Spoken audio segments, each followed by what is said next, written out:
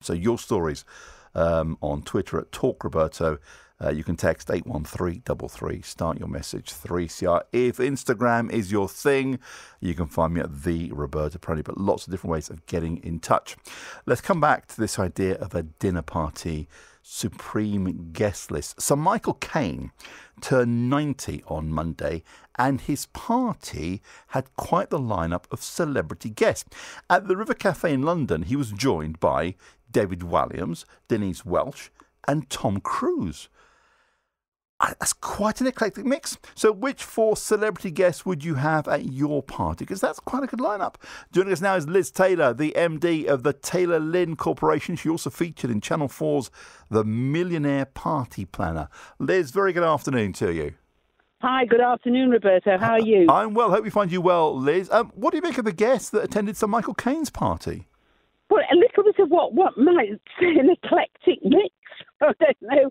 It was sort of a bit of an odd combination, but I'm sure that they all sort of brought something to plate to the party, as they say. Wouldn't be my choice. Well, again, David Walliams and Denise Welch, not for me, but you'd want Tom Cruise, wouldn't you?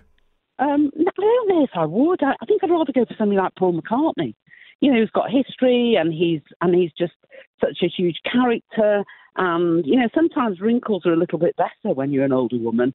So I think Paul McCartney would be my preference to Tom Cruise. If it was my guilty pleasure, maybe Idris Elba. But yeah, that would be. Yes. Well, Idris is very charming. He's a very nice man, Idris. But again, it's Paul McCartney. Again, very good guest. But then again, he'd only eat vegan food. A bit boring. Well, I always say my thing when I'm organising an event, you never go away saying you had a great piece of chicken. You always go away saying, I had the best night, champagne was brilliant, cocktails amazing, company was fabulous. It's not always about the food. I think I'd also like to maybe have Matt Hancock at the table. I'd like to hear what he's got to say. He's obviously been very controversial. You know, I really like you, Liz, but Matt Hancock, oh, God, dear, not him. No? Would you want to come instead then? Oh, yeah, love to. I tell you who else.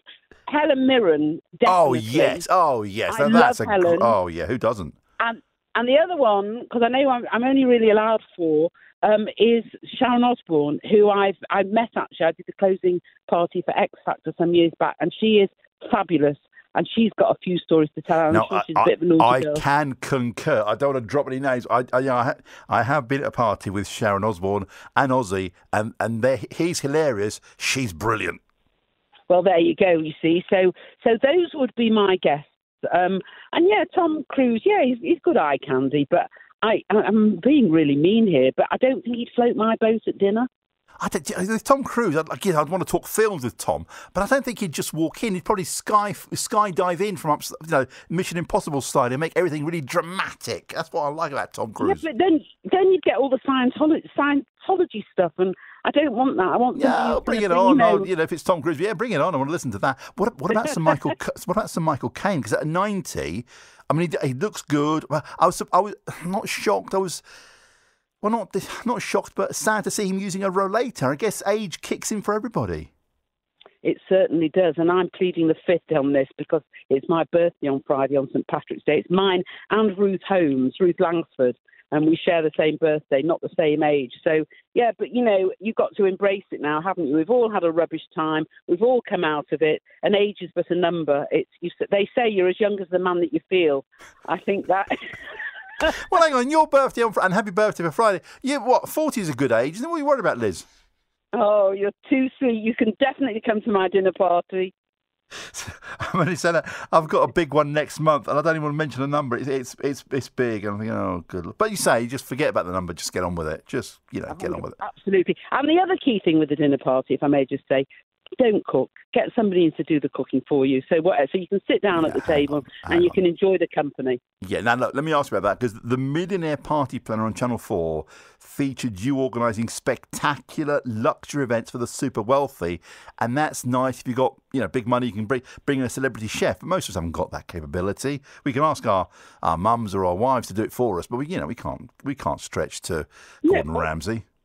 No, but you can order fish and chips for everyone and plate it on a beautiful glass plate and put the peas in a little container with some sauce on the side, and it looks like somebody's been in the kitchen and done it for you. You can be really clever with presentation. You don't have to have the chef in the kitchen. Oh, hang on. The devil's in the detail here. So you can bring stuff in and then just tart it up?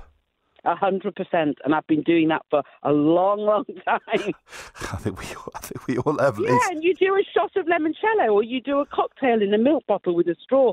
Just be clever with the presentation. It doesn't have to cost a lot of money. It's how you spend the money. And may I just ask, you said glass plate. Now, my wife's got some glass plate. I don't know where she got them from. And I keep trying to hide them and smash them, and she keeps putting them out again. What is it? I can't stand glass plates. What is it with glass plates? I just think they add just a little bit of pizzazz to the table. And, if you lay the napkin on top of the glass plate, it's quite smart and it's quite chic. So she's obviously got good taste, your wife. Just a shame that you don't appreciate it. I think, tell her to give me a call. I'll help her. Liz, always good talking to you. Wish you well. Liz Taylor, the MD of the Taylor Lynn Corporation. Actually, if you do you can have 4 people. Which 4 would you have?